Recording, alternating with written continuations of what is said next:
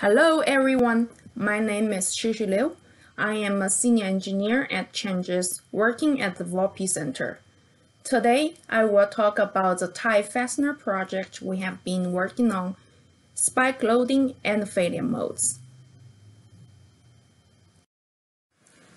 The background of this research originates from several recent derailments caused by broken spikes. Those broken spikes were found typically on the curved track with elastic fastener system. The breakage location of the spike was found usually 1.5 to 2 inches below the surface of the timber tie. This slide shows some pictures taken after the derailment in Vandergrift, Pennsylvania.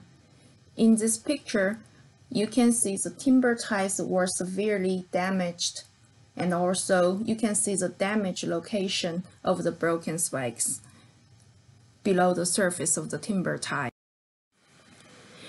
UIUC conducted several industry surveys to understand how big of the problem is to the railroad.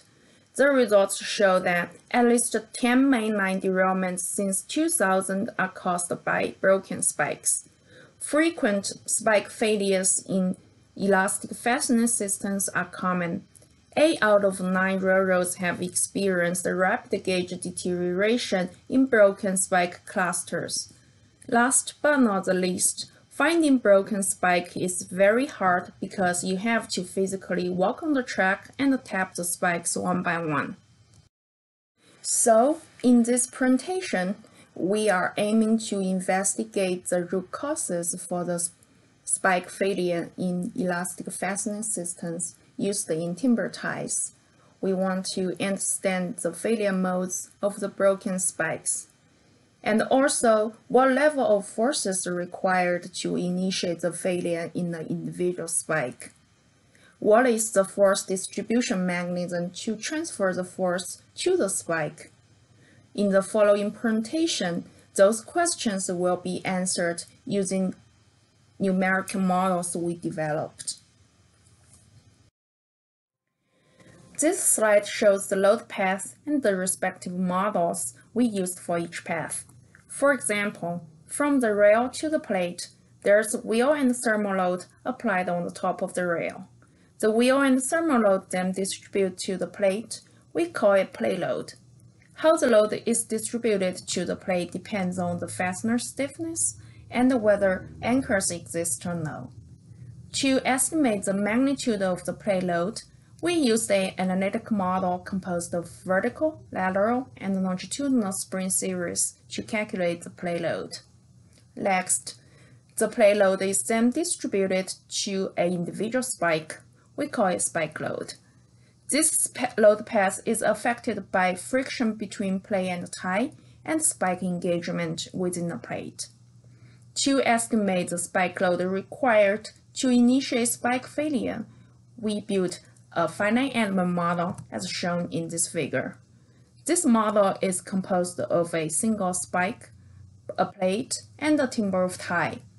Taking different magnitude of the spike load as an input, we are able to see the minimum force required to initiate the spike failure.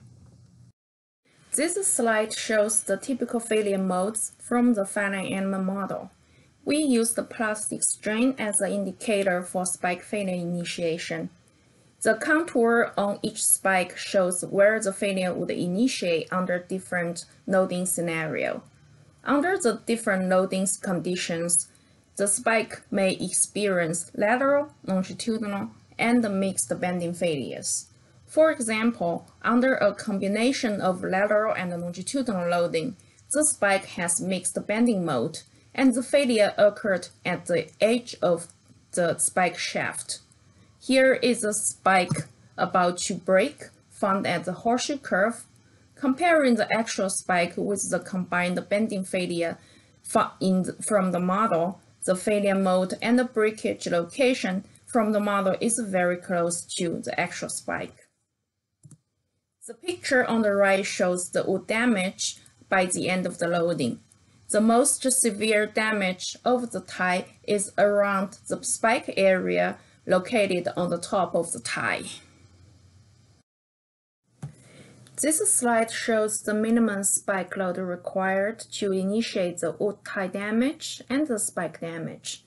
What this figure tells us is that the curves are the threshold lines to cause wood spike damage. Any spike load inside the curve is considered as a safe load that is not going to cause the damage. Any loads outside the curve is going to initiate wood or spike failure. In this picture, we can see the spike load for wood damage is smaller than the spike load needed for spike failure initiation. Because wood is an anisotropic material, so the longitudinal direction is much weaker than the lateral direction. Comparing the red and blue curves with the quadrant line shown in gray, they are not circle-like curves, which means that the spike load required in lateral direction is not equal to the longitudinal direction. So you can see in the picture both the magnitude of the spike load to initiate the wood damage and the spike failure in longitudinal direction is smaller than in the lateral direction. So for example, if you look at the red curve, which shows the spike failure initiation, only 2,300 pounds of longitudinal force is able to initiate the spike failure, but about 3,500 pounds if the load is applied along lateral direction is required to initiate the spike failure. Once we know the minimum spike load required to initiate spike failure, we want to understand how the load from the rail distributed to the spike. So here is the analytical model we used to answer this question. This model composed of vertical, longitudinal, and lateral spring series. For the model input, we need to input the train information, and we would need to assume the stiffness of each springs, then run the model, and we are able to obtain the play load in vertical, lateral, and longitudinal directions. This figure shows the typical results we obtained from the analytical model. This is the results under two locomotives. Each locomotive has 6 axles. So in this figure, the black curve shows the vertical force, the red curve shows the lateral force, and the blue curve shows the longitudinal force. For the vertical and the lateral force, you can see 12 distinguished peak values under each wheel load. However, for the longitudinal force, the effect of wheel load is not very evident in this curve. This is because the stiffness of the longitudinal springs assumed in the model is not as large as the lateral and the vertical springs. Also, in this figure, you can see a positive magnitude of the vertical force, which indicates the plate was uplifting at this location. So after we obtain those play load, we can incorporate the play load back in the finite element model. Then using the vertical force and the lateral force, we are able to calculate the friction force between the plate and the tie. Then we get the spike load distribute within a plate. We used these two models to understand the loading conditions at the horseshoe curve in Pennsylvania. The horseshoe curve has a very tight degree curvature with steep grade. There are 2 tracks, track 1, downhill track without anchors. Fewer broken spikes were found at this track, and track 3, which is an uphill track with anchors. Lots of broken spikes, especially on the high rail side, were found at this track. To demonstrate our models, we pick one train from each track.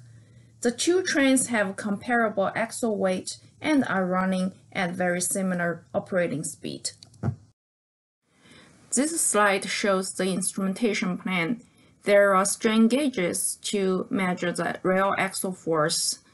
There are extensiometers attached to the tie and attached to the plate to measure the displacement of tie relative to the plate and the displacement of the rail relative to the plate in vertical, lateral, and longitudinal directions. Those measurements will be compared with the model results as calibration purposes in the future. We used the measurements to calibrate our model. As discussed previously, one of the inputs for the model is the stiffness of the springs in all directions. The stiffness values were varied until the model results matched the measurements very well.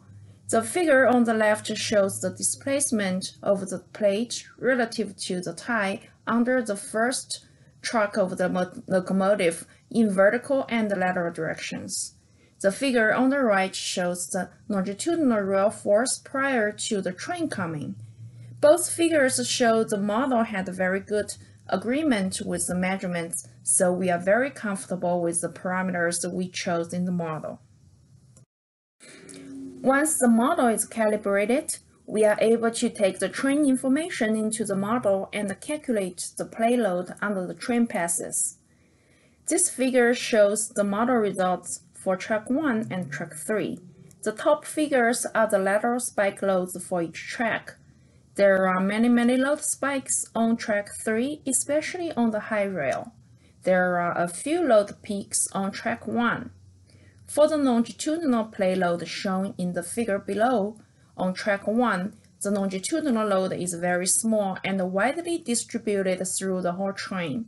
This is because track 1 is the downhill track, and the train is braking. The braking forces are distributed to each brakes under each car. On track 3, the longitudinal force is almost 10 times larger than track 1, but only distributed among the front of the train. This is because track 3 is the uphill track and the train was in traction. The traction force are provided by the locomotives, so the longitudinal forces are only distributed to the locomotives. If we change the format of the figure from the previous slide and plot as an x-axis of lateral spike load and the y-axis as a longitudinal spike load, you'll get scatter points as shown in this slide. We overlaid these scatter points with the failure initiation curve we talked about earlier. We are able to evaluate the effect of the loading environment at the horseshoe curve. Here, we assume 100% of the plate load goes into one spike and the coefficient of friction between the plate and tie is 0.3.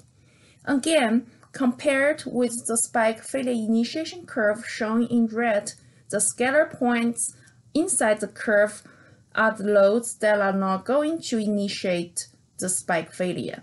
The scatter points outside the red curve are the critical loads that cause spike failure initiation. On track 1, you can see a few lateral spike loads exceeded the curve, and on track 3, there are some lateral spike load and also a combined lateral and longitudinal spike load outside the curve. This slide compares the effect of coefficient of friction between the plate and the tie. The coefficient of friction has no effect on the longitudinal spike load because they're loaded when the plate is uplifted. But the coefficient of friction does affect the lateral spike load. When the coefficient of friction increased from 0.3 to 0.7, the friction between plate and the tie increased. The percentage of the plate load transferred to each spike decreased. So the majority of the lateral spike load was shifted inside the curve when the coefficient of friction is up to 0.7. This slide evaluates the effect of spike engagement by assuming 100%, 75%, 50%, and 25% of the plate load distributed to each spike. Ideally, if there are 4 spikes in a plate, each spike would get even load distribution from the plate, which is 25. However, this is not always the case on the field. From previous field investigation, one spike could take over 70% of the load, while leaving other spikes are unloaded. This figure tells us 2 things. Number 1, as the percentage of the plate load distributed to each spike decreases, more spike loads fall inside the spike failure initiation curve, which indicates those loads are safe. Number 2, when one of the spikes fails or misses, the rest of the spikes would take more percentage of the load, which would shift the spike load outside the failure initiation curve and increase the risk of spike failure initiation. Coming into conclusion, the magnitude of longitudinal forces during traction are large compared to braking forces. The traction forces are distributed over a large number of tie plates. The longitudinal plate forces are applied directly to spike due to uplift condition. Vertical lateral forces are distributed over a few number of tie plates. Lateral plate forces are reduced by plate tie friction. Broken spikes on the downhill track, which is track 1 at the horseshoe curve, likely result from significant lateral loading condition. Broken spikes on the uphill track, track 3 at the horseshoe curve, likely results from a mixed loading condition with lateral and longitudinal loads. With the presence of longitudinal loads on track 3, less lateral loads are needed to initiate the spike failure. Last but not least, non-uniform track engagement results in excessive forces transferred into one spike, which accelerates the failure of the spike. In the end, I'd like to acknowledge FRA for supporting the work and also thank UIUC for providing the field data for model validation. Thanks.